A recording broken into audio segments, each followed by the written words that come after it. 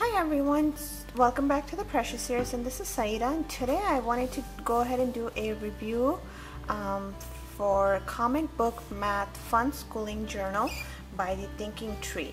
And these books are created by Sarah Janice Brown, and I just wanted to show you guys. These books are really good for kids who have learning disabilities or kids who are kind of reluctant to learn, or if you're unschooling, or if they were in a traditional school and they are moving into homeschooling. These books are really good for them. This is a journaling, coloring, and learning all together. I will go ahead and walk you through some of the pages. So like you'll see here, they kind of have the plus sign right here, an equal sign, and so you can add them together. You can color them.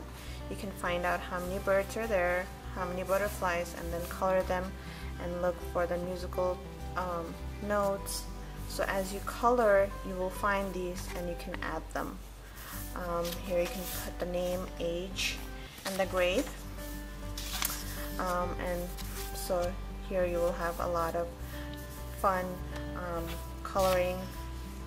And here there are some math facts as well as coloring.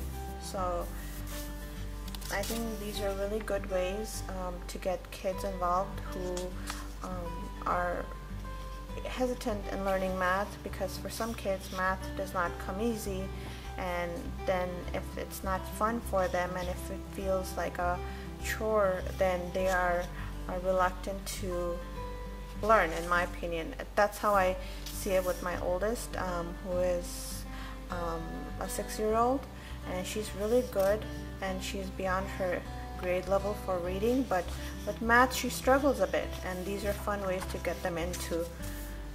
So here it teaches the first, second, you're practicing your writing as well, so it goes through that. Here they go through the missing numbers and more, and you can write a short story. So as you're doing math, you incorporate writing, and how awesome is that? And you can, these are like little dominoes, and you can write the numbers and color. And here are some more math facts.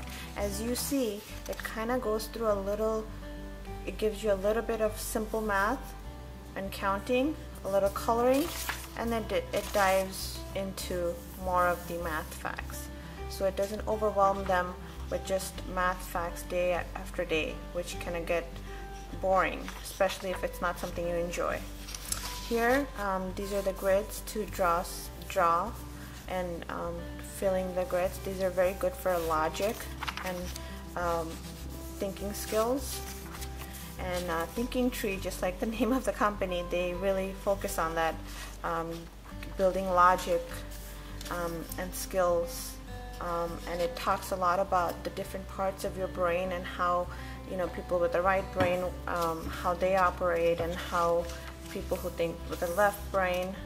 And I can go more into details, or I can, I wouldn't be the best person to talk about that because I don't really have qualifications for that, but I'm sure, I know that Thinking Tree's website and dyslexia.com offers a lot of studies and literature on that.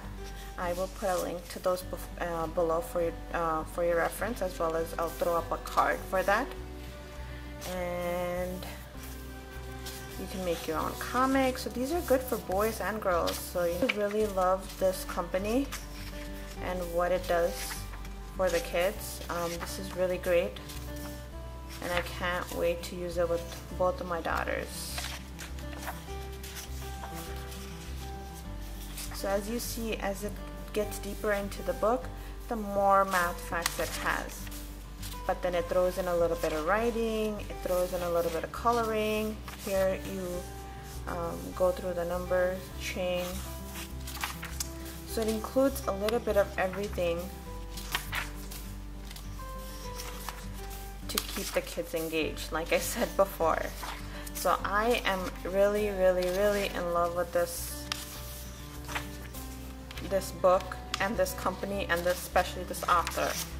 So here we go into the 3-digit numbers, and then like you'll see, if you know 14 minus 4 is 10, then it's very easy. 804 minus 4 would be 800. So it kind of helps you, maps it out for you so they can learn. If they know a simpler one, they will know the bigger number. So it has more.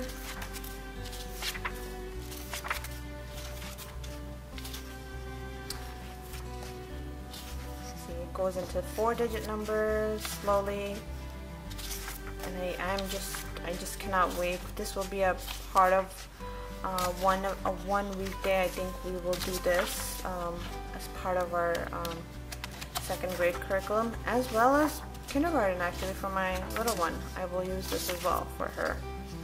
And you can make your own comic here.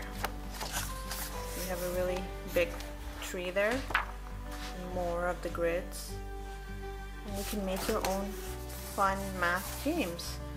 So the kids are not just doing it what's told to them, they can create their own. And so that is the book. So this, again, the book is called Comic Book Math Fun Schooling Journal, and I will go ahead and link the information for them in the description box below. And I hope you enjoyed the video. If you have any questions, please feel free to let me know. Alright, until the next video, have a great day.